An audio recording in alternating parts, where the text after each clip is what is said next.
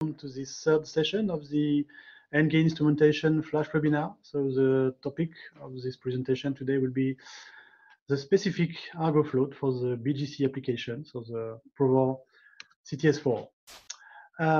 But before talking about the topic of the webinar, a few words about the ARGO program. So if you're here today, you are probably a minimum familiar with the ARGO program. That is now a reference for all ocean observation program and network in the world. These networks includes now up to 4,000 floats deployed by a large range of countries. And the program is an example as a successful international cooperation. And it has proved ability to develop common data management system. And all the data and metadata are shared all over the world. So you can see here the map showing the last location of all the active floats. And we can see there is nearly 4,000 units. And for the future of ARGO, some new goals have been defined by the ARGO steering team. This new goal is to increase the marginal seas and polar area deployment, to explore the deep ocean through the Deep ARGO program, and also the extension to BGC measurement. And for all these objectives, NK is able to provide some technical solution through the large range of products. Before dealing specifically with BGC ARGO, a few words about the basic mission of an ARGO float. So a float has to operate for a minimum of 4 years and cycle every 10 days with a scheme of spending approx 9 days parked at 1,000 decibel, then descend to 2,000 decibel to start the ascent profile with the acquisition of different variables.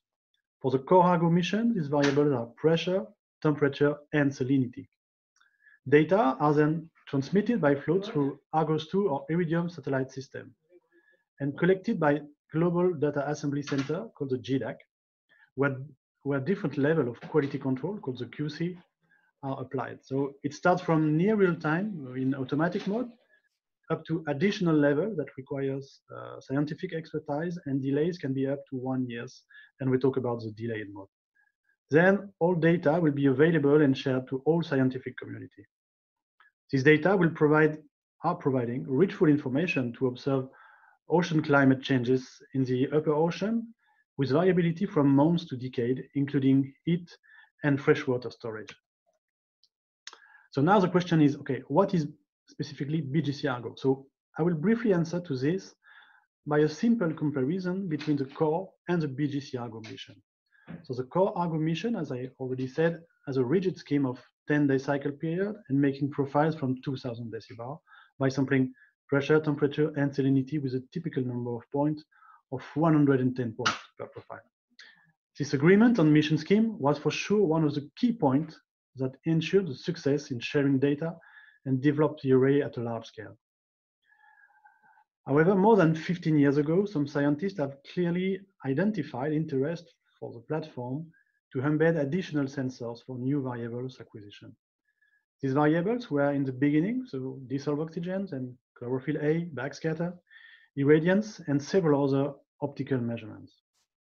After 15 years of development and deployment, BGC ARGO is now a kind of sub-program included in global ARGO program. But the need in terms of sampling the water column, cycle period, and variable is clearly quite different from the core ARGO mission and the need of physical oceanography.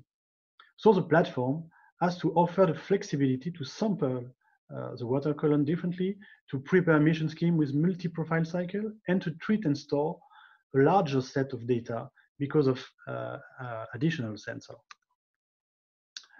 So BGC ARGO community has now established a list of variables required for a large set of studies and topics. And we can see on the map, so this map illustrates all the active BGC float at the moment. So some of them have only a few variables, and very few of them are equipped with the 6 variables. So here's an array coming from the BGC ARGO website showing some of the scientific topics that could be addressed through the variable included in program.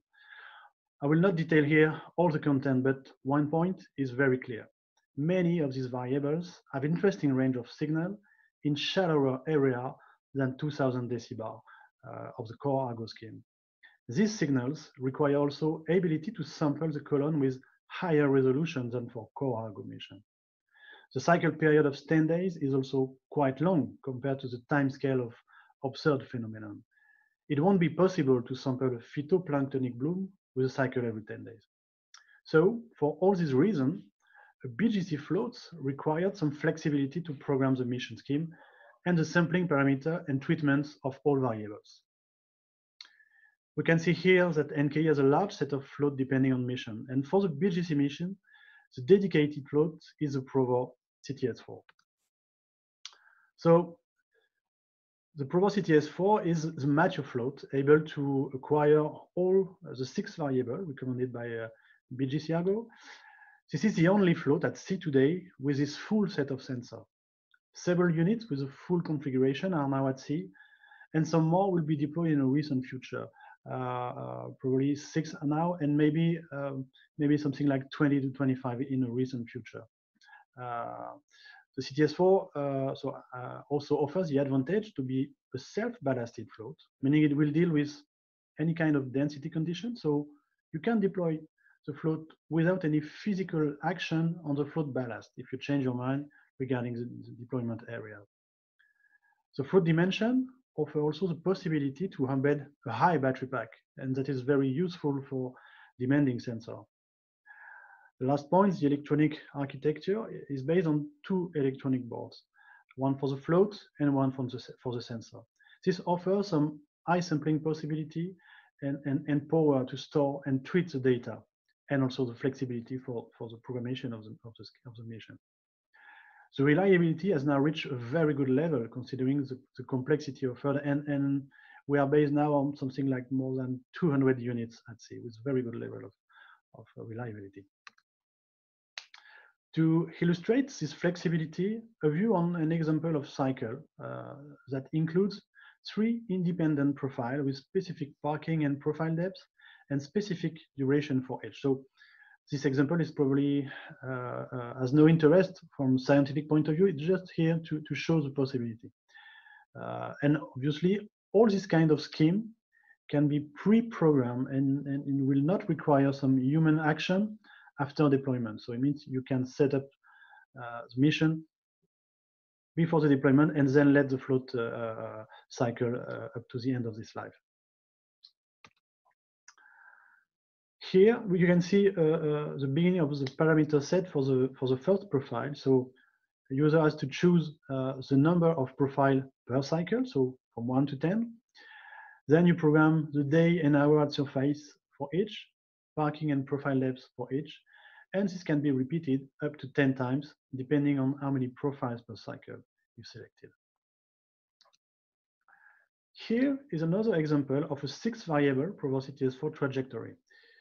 We can see that after deployment, the cycle period was very short, and GPS position at transmission are very close.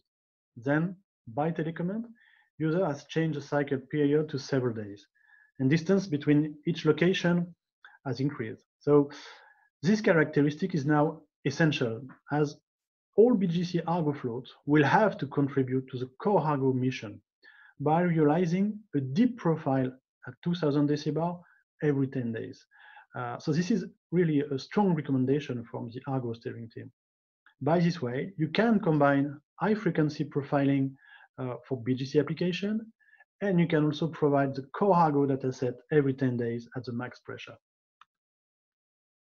Now, still to illustrate the flexibility, we can see on this time series coming from the LOV website that with telecommand at some period, this float has realized some deep profile.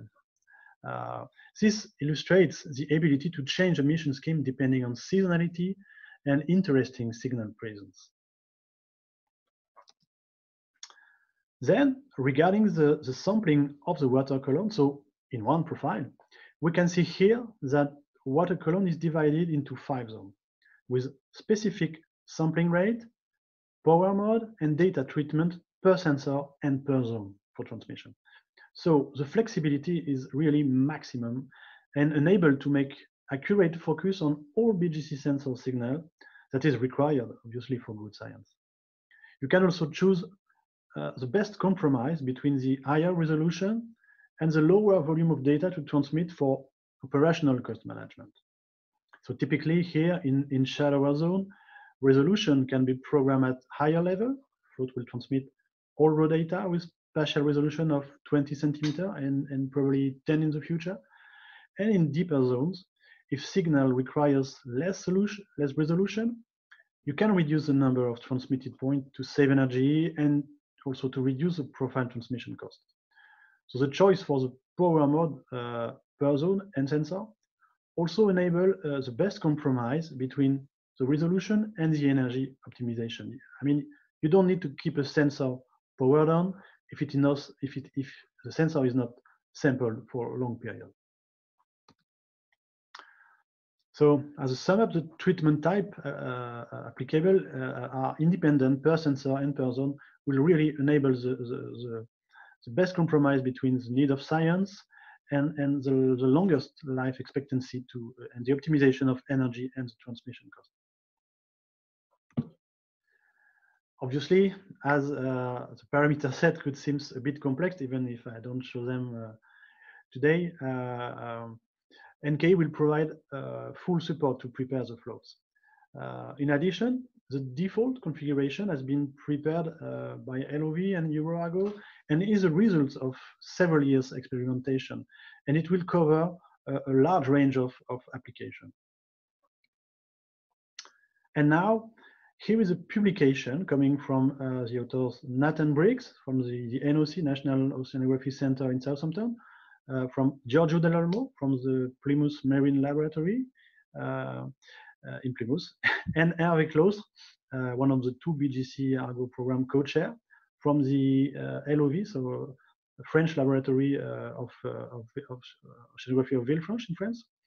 And this publication deals with the major role of particle fragmentation in regulating biological sequestration of CO2 by the ocean.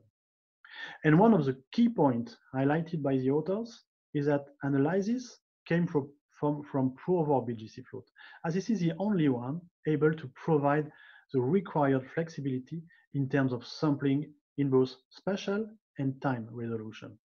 And this will be my last point about the Provor CTS4, as nobody else than our customer can tell why the instrument was useful. So thank you for your attention, and I will probably come back later to discuss about the second BGC platform dedicated to R&D program with more additional variables than the sixth one, and the fourth is the CTS5. And now I will have a check if there is any question. I'm ready to answer. Okay, so it seems the presentation was too fast or maybe too clear, probably too fast, and there is no more questions. So thank you very much for your attention, and we will be happy to welcome you for the next webinar. Thank you very much, and goodbye.